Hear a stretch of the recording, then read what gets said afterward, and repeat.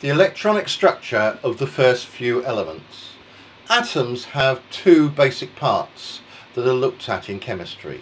They are the nucleus, which, like our sun, is at the centre of the solar system, and we have some electrons that orbit or move around like planets round the sun.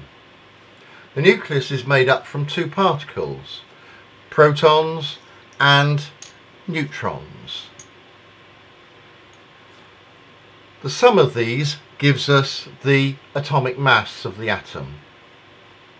The electrons that circle around the nucleus are shown in this simple model as layers or shells, and these relate to the periodic table as it's drawn. Electrons are really small compared to the protons and neutrons and have a very low mass, but in this model they are the same size. This is a 2D shape trying to model a 3D object, so we'll have to make some compromises. The simplest atom is that of hydrogen. In its common form it has one proton, which is the plus indicated here, and one electron circling in the inner layer known as the first shell. This we'll call a minus. In an atom, the number of pluses and the number of minuses must be equal. The next atom up is helium. Its nucleus is more complex.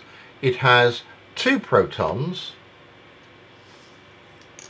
and these are held together by two neutrons.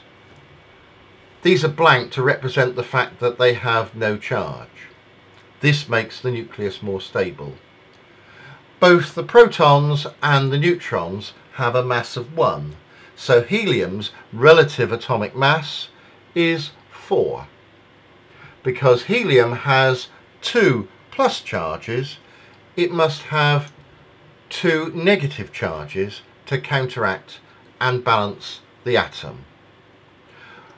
For GCSE, you have to learn all the elements up to calcium, which I've shown here on this periodic table.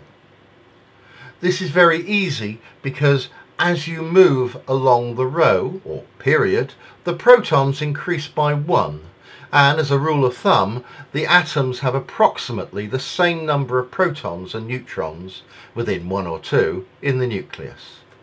We've moved across the first row or period of the periodic table. The first layer or shell is now complete.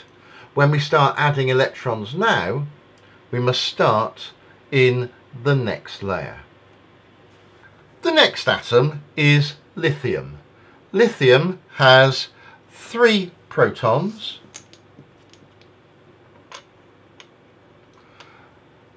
and it has 4 neutrons. Let's put these into the nucleus and then we'll balance it. We put 2 electrons into the inner layer or shell, and we put 1 into the next shell. We can arrange these electrons how we like, but it's easier to count them if we arrange them sensibly. Lithium is in the second period. The next atom in our sequence is beryllium. Beryllium has an atomic number of 4. This means 4 protons.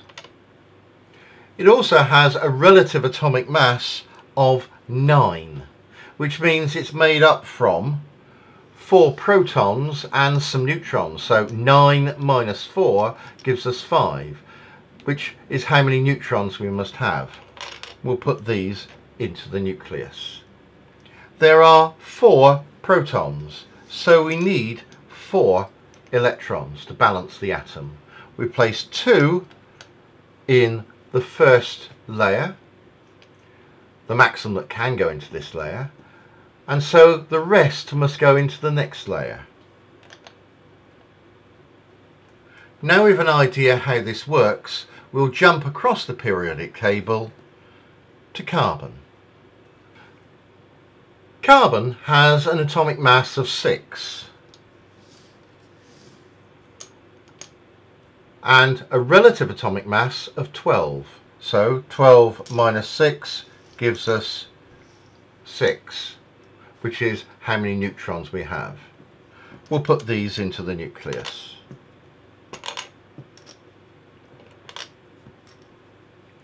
As there are 6 protons, we need 6 electrons to balance the atom. 2 in the first layer, and 1, 2, 3, 4 in the second layer. Now let's look at fluorine.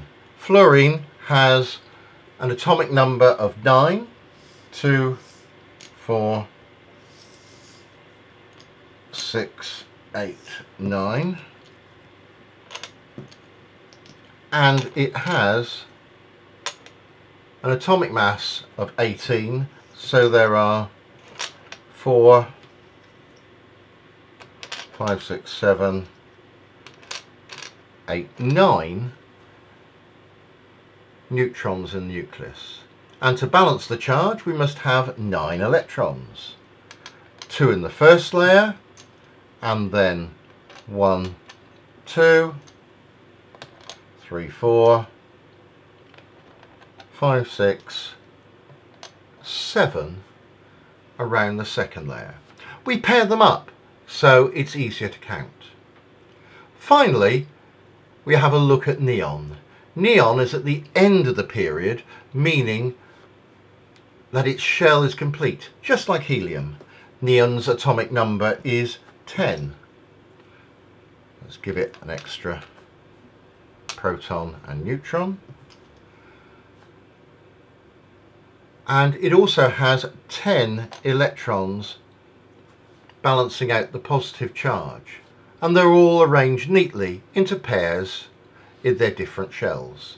The maximum number of electrons in the outer shell is 8, meaning that we will have to start another layer if more electrons are added.